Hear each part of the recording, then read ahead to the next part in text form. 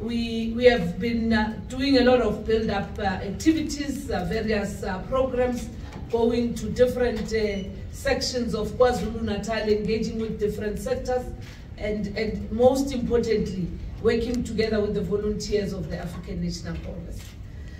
We will today later be having a Nomanyano of the ANC Women's League, which will be taking place here in eThekwini.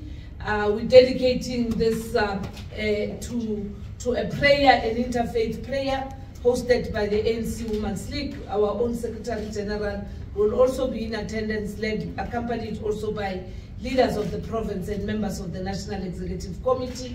There's also a major program led by Sanko today in the township of Umlazi, where they would also be mobilizing and pushing for the attendance here at the stadium. Moses Mabhida takes 75,000 people when we talk about its capacity, with 65,000 seated and 10,000 on the pitch.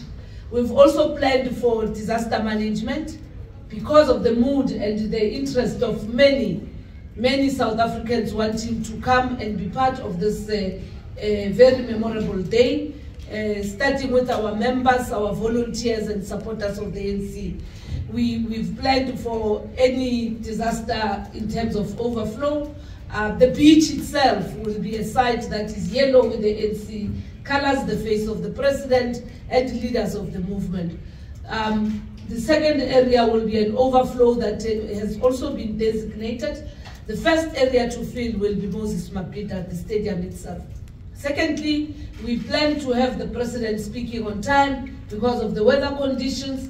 We want the president to speak not later than 11 o'clock. There will be various programs that will take place here in a form of a celebratory but also a demonstration of ready to go to battle.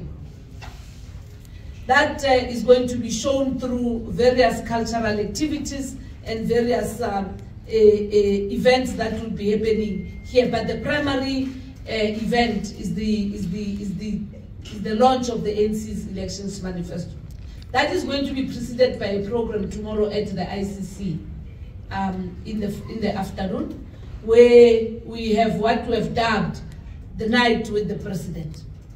The night with the president will be attended by those Tintswalos, young and old, not only those who are 30 years, but those who have been touched and blessed by this democracy as led and championed by the African National Congress government. Secondly, there will be those who are coming out to make pronouncements that they support the African National Congress. And then the President will then present a preview of the manifesto. It's going to be something that is also jovial, but re-energizing and showing that we are ready to go to battle. We have 1,000 people that will be in attendance. The process have actually started already.